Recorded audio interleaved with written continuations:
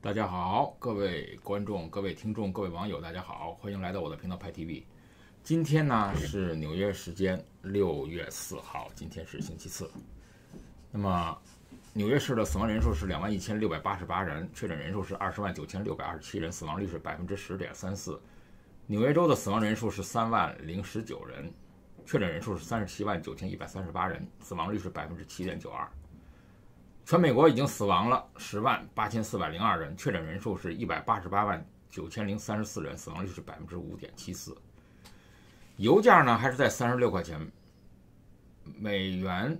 那么看一下对人民币的比例啊，现在是7块1毛4。金子呢在1700美金左右。现在今天的米、面、麦子、牛肉、猪肉都很正常。那么很多人啊都说你怎么那么多房子呀？能介绍一下经验吗？那么我现在就是从今天开始啊，以后往里面加一些房地产的信息，介绍一些房地产的经验啊，让大家知道怎么在美国发财啊。那么现在呢，只是跟大家讲一个事情啊，这事情是说啊，目前为止有一个新的信息更新，就是美国的交通部啊，它正式宣布了啊，在6月16号开始，它禁止啊中国的载客航班飞往美国。它作为对于中国它不让美国航班飞中美航线举措的回应，典型的报复行动啊。那么这个禁令会影响中国国际航空公司、中国东方航空公司、中国南方航空公司和海南航空公司。那么川普政府呢，他计划在6月16号开始禁止中国载客飞机飞往美国，因为呢，他之前抗议中国迟迟不恢复 UA 和 Delta 的美国航空公司航班。那么受到影响的航空公司呢，它就包括了国航、东航、南航和海航，记住啊，4大航班。白宫和交通部他们拒绝发表评论。那么中国驻华盛顿地区大使馆也没有回应。那么这实际上是两国之间的博弈啊。那么结果是这样的：现在美国目前还不让中国人直接入境。那么中国拒绝美国人入境，目前往返仅限于滞留中国的美国人和滞留美国的中国人，还包括这美国的绿卡返回美国。中美之间现在没有航班，只能靠第三国转机。那么据说有加拿大的航班，甚至有公务机。现在公务机的单程美国到中国的公务机票相接近是37000人民币。那么价格以后可能还会涨，如果航班越来越少。那么中国让步的5个一呢，就是一家航空公司在一个国家只能保留一条航线，并且一周最多只有1个航班。那么这种政策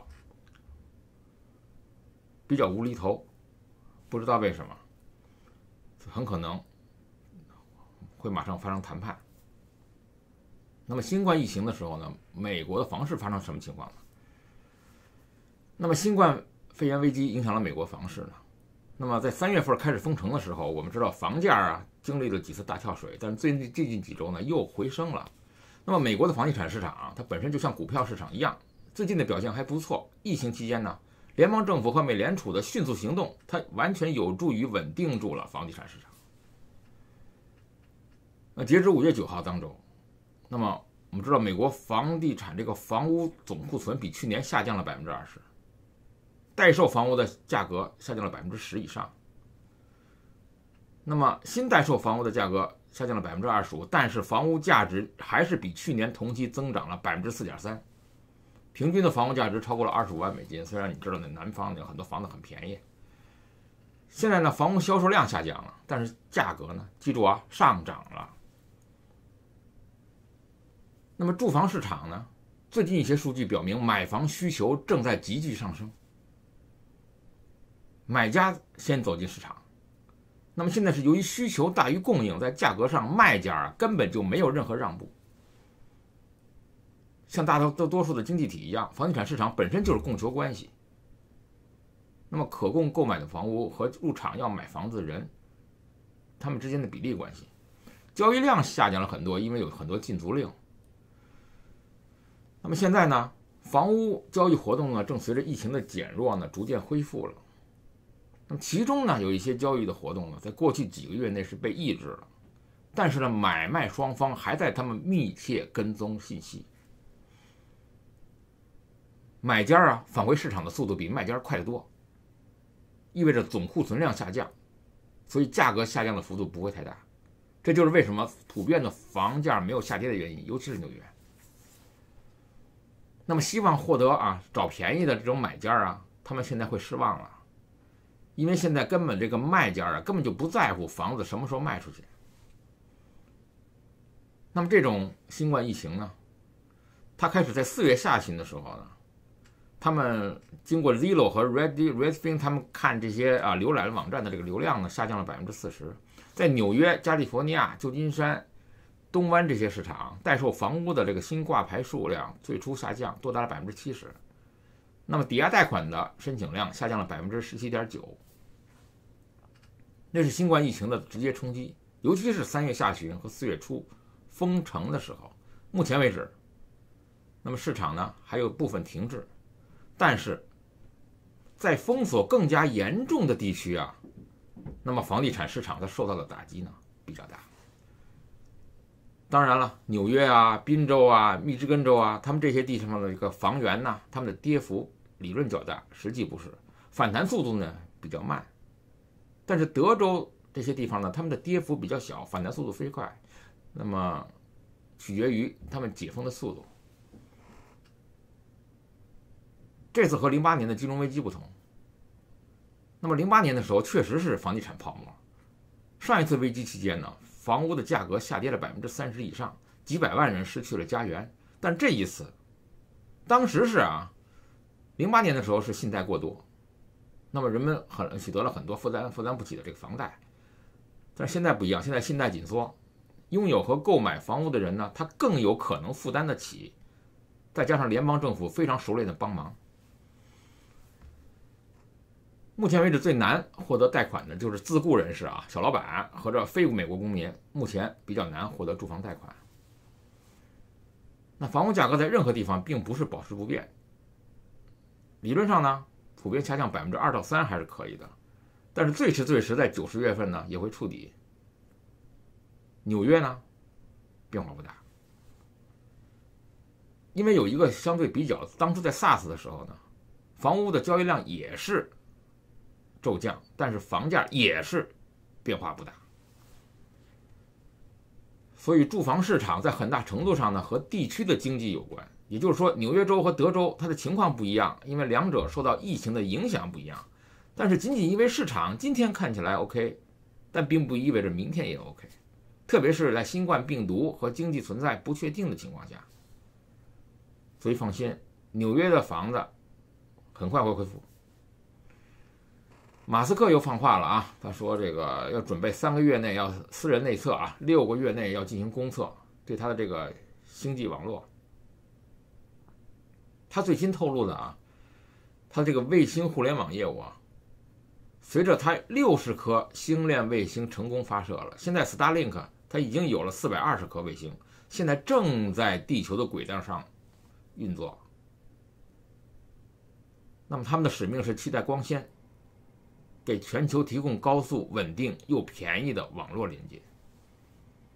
本身它的设计需要12000颗，现在的进程才完成了3.5%，但是马斯克准备大跃进了。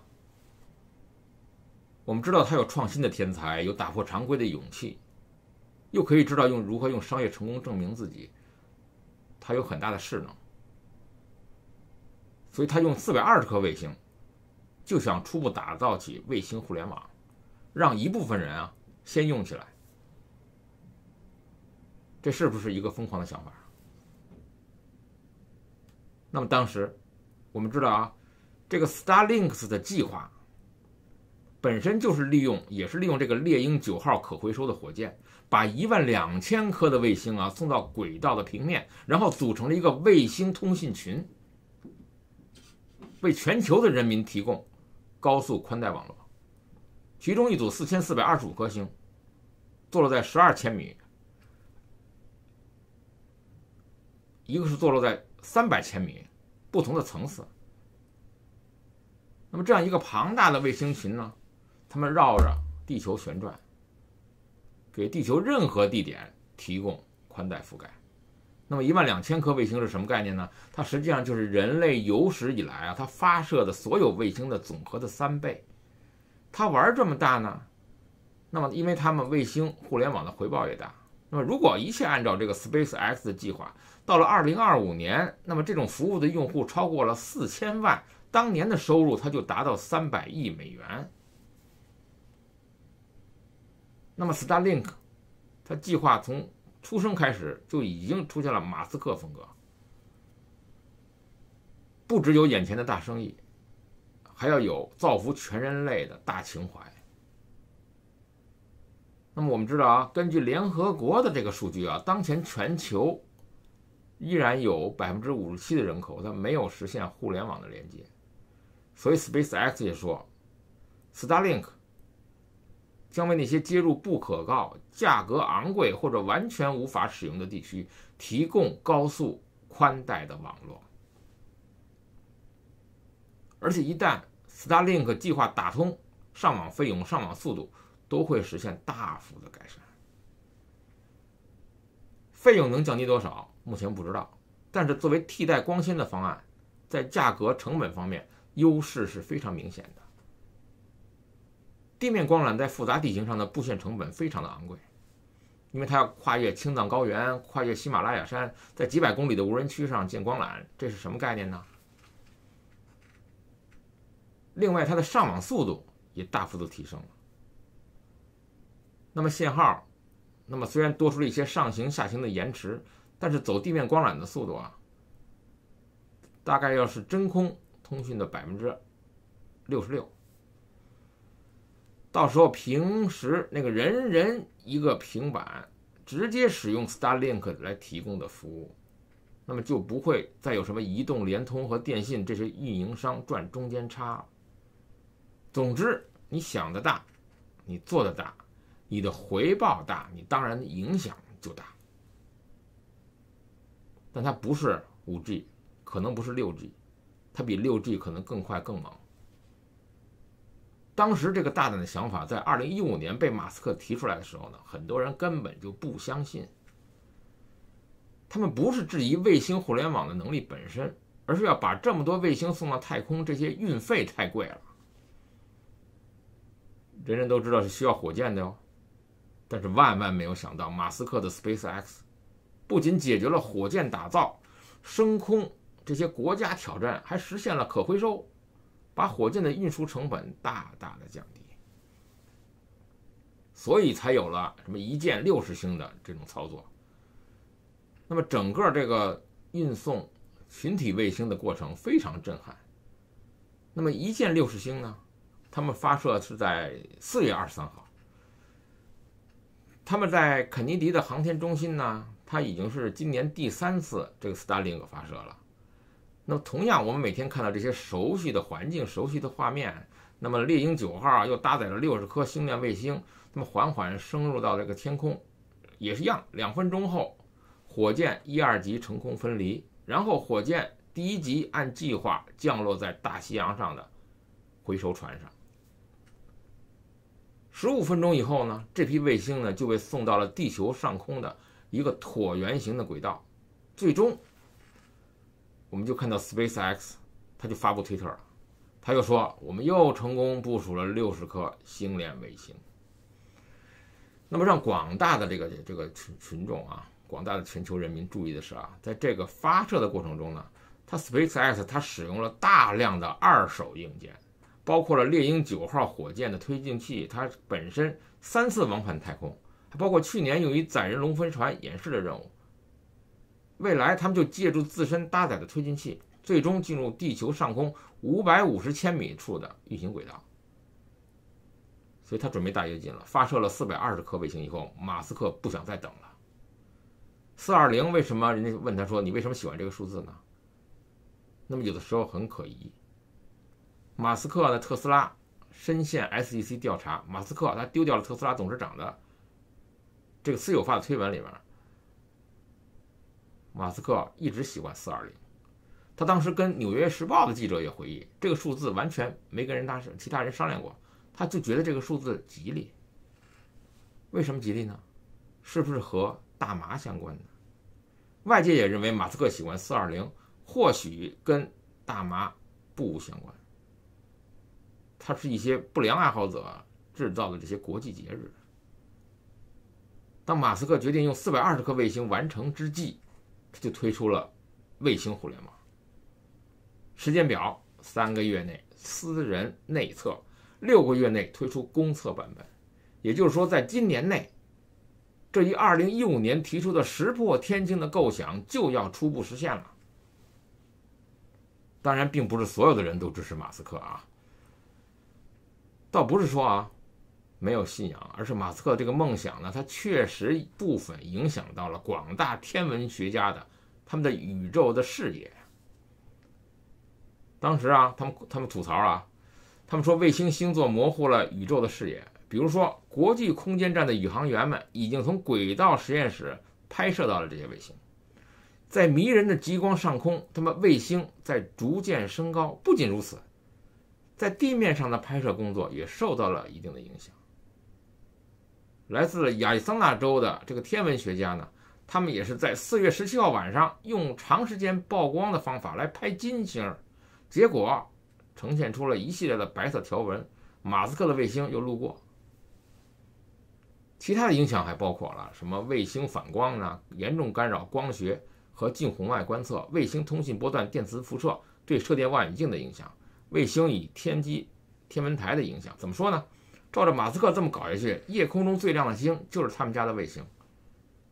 他很聪明，在出现新的法规之前，占满了天空，占满了太空。